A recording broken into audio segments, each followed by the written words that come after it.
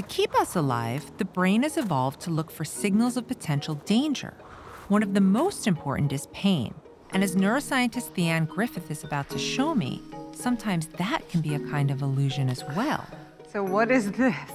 This is a thermal grill. Okay. This is a machine that could give us some insight as to how pain works in your brain. All right, this is making me nervous already as I'm getting strapped in. Don't worry. It's all an illusion, actually. Okay. And it's comprised of these different metal bars that are either set to a cold or warm temperature. So why don't you go ahead and touch that first bar? It's warm, right? And then the next bar, cold. And then the next one, warm. You see, so they're alternating cold, warm, cold, warm. Now, you want to see what happens when you put your hand down? Not necessarily. Go ahead. Okay. Okay, here we go. Ow. Right? Isn't that interesting? Yeah, what is going on there? It sort of feels cold at first, but then... Then it gets this kind of burning sensation, right? Yes, very much so. It feels super hot, like I'm getting burnt. So it's not 100% clear exactly how this is happening, but what we think might be going on is that basically your brain is getting a little bit confused. Okay. It's feeling cold and it's also feeling warmth, and somehow it's interpreting these two signals as pain. Here's what neuroscientists think is going on. In your hands, you have separate sensors for heat, cold, and pain. Normally, when you touch something slightly cold, both your cold and pain sensors are activated. But the cold ones override the signals from the pain sensors, telling your brain there's nothing to worry about.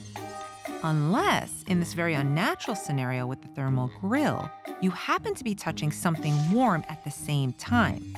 Here, the heat signals cancel out the cold ones, leaving you with just the pain ones activated, telling your brain, ouch! So in that respect, is pain real, or is it just an illusion or a construct of the brain? That's a really good question. So noxious stimuli is a real thing, right? If you stick your hand in boiling water, that's an aversive stimulus. The perception of a noxious stimuli is real.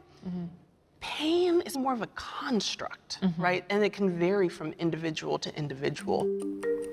Pain is a construct of the brain. How do we know that? You touch a needle, right, and prick your finger. We can draw the anatomy of what just happened. We have very well-defined pathways saying this is pain information. We don't interpret it as pain until it hits your brain.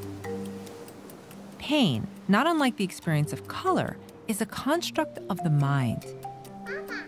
But just because pain is in your brain doesn't make it any less critical for survival.